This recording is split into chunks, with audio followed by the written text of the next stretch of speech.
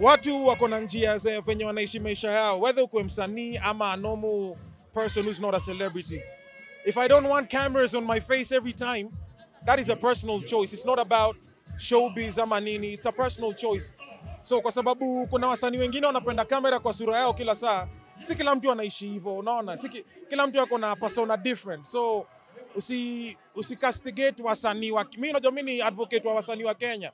Ati wasanii wa Kenya hawajui showbiz. It's not about showbiz, bro. It's about how you want to live your life. Now, if the way we are living our lives, I'm living my life, it's not interesting to you, then I'm sure kuna watu wengi sana yani unaweza get content kwa. So castigate watu ndo afeel ati wako chini, yani it's not good. But all in all, I like what you guys are doing. Butita, SPM Buzz, yani you guys are doing a great job. Keep on doing it and God bless you. SPM Buzz.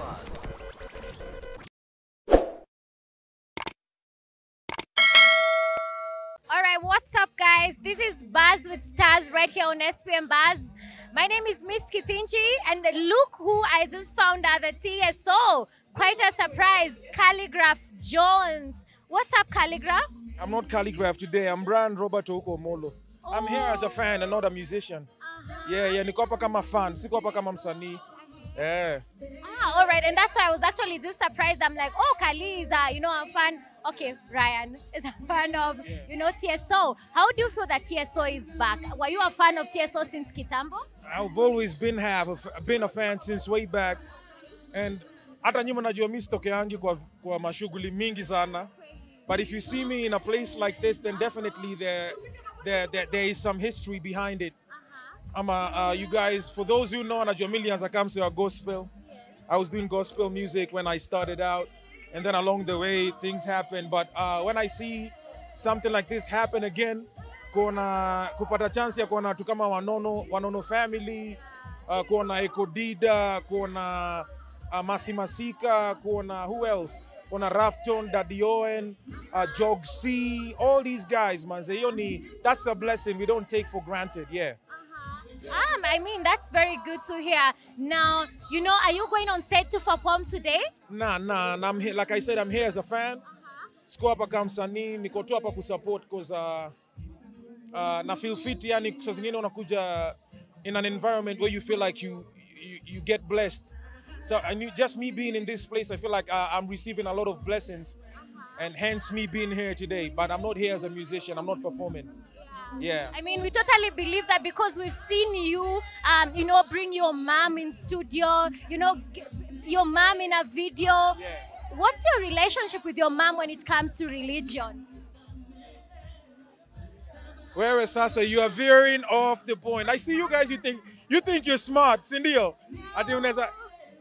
But I mean, just off what is shared, it is common knowledge that I'm tight with my family, my mom included. She's always been part of my journey from the beginning. So, I mean, Yani, you know what it is. That's that, yeah. Would you like to tell us, why did you decide to stop doing gospel music and decided to do, this other, Ikitu ni calling. It's a calling. And at that time, I didn't feel like I was ready. I come from a very prayerful background. I've always said that from the beginning. And I'm hoping that in time, I'm going to hear that voice again, God's voice. And hopefully I get back to doing gospel music. But I've always been a believer, and I believe in God, yeah. I mean, Khali, I know you have a couple of favorites, gospel songs that back in the days. But I would like to know, is there one that you remember that, you used to jam to kabisa? Yeah, but then I have a couple. I know not even one. If this interview is going to be seen by a guy called Porcupine, Manze, big shout out to you. You know what you did. Big shout out to you, Manze. I was hoping I would see you here today, but unfortunately, Porcupine Ayuko hapa hivi. There's a song by there's a girl called Nimo. Ilikuwa inaenda but that song I really liked it. When the road gets a little bit rough, tough and hard, ukifikiri ku give up, usife moyo, yeah, usife moyo. Ilikuwa inaitwa usife moyo, but I think it was Nemo. That was my jam, up to date, yeah. So that is that song, yeah.